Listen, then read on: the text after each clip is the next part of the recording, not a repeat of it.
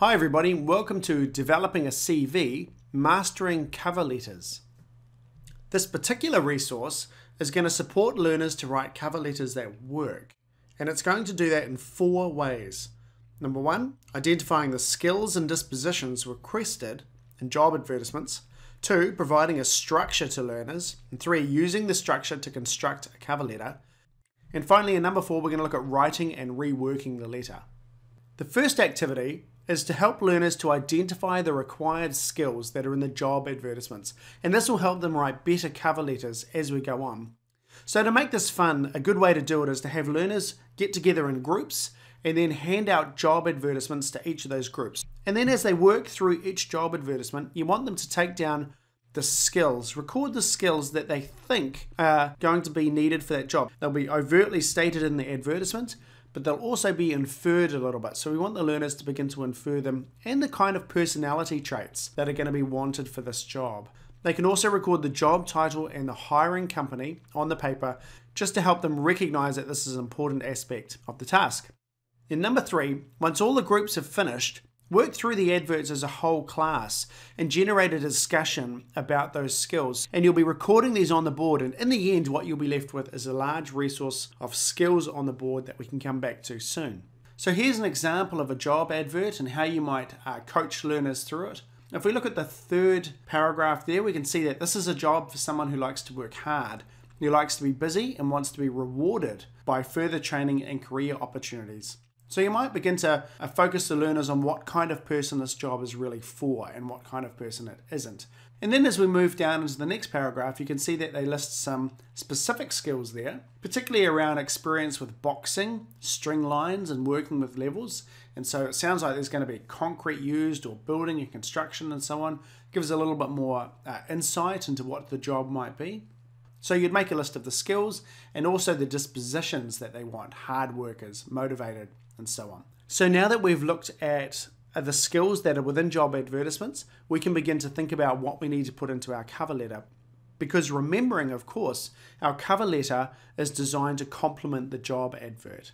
So providing the structure for the learners, well, the way I do it is I just ask the learners, what do they think should go into a cover letter, and do a brainstorm and ask them. And they might say things like contact details, name, why you want the job, what job you're applying for, and skills, and so on and so on. Now, once they get to skills, then you can very quickly align the skills with the job description. So it just makes the point, yes, we have to include all of this information, and we also want to include these skills directly from the job advert into the cover letter. Now that we've covered those steps, the idea is to get the learners beginning to construct their cover letter. And a really good way to do this is to use a writing frame. Now, there are lots of writing frames available. Here's one that's been used successfully in the industry for a little while. And the idea is that it has 4 main paragraphs. The last paragraph is really only 1 sentence. And remembering, of course, that you want to keep this on 1 page, if at all possible. And the idea is the learners just work through each of these sections. They can start out writing things fairly broadly, and as time goes on, they'll begin to refine these into more concise paragraphs. So paragraph number 1 is simply, why are you writing? And this is where you tell the employer what job you're applying for, where and when it was advertised, and why you want the job.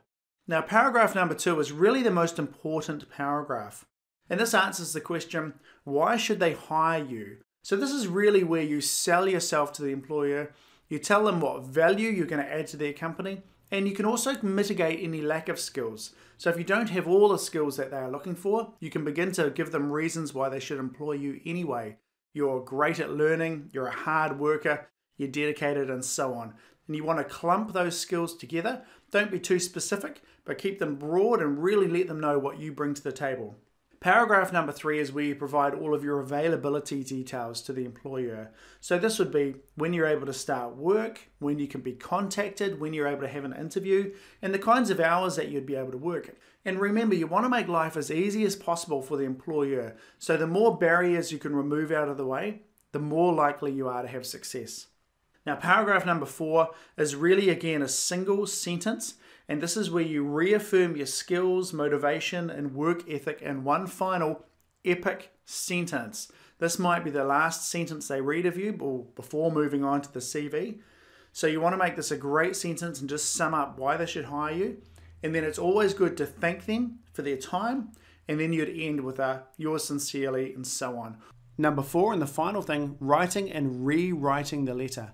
Now here's a couple of ideas I've got, and I've used these in class and they've been pretty successful. Idea 1 is you have the learners write 2 separate letters. So maybe they do one on day 1, and then you get them to put that away and not look at it.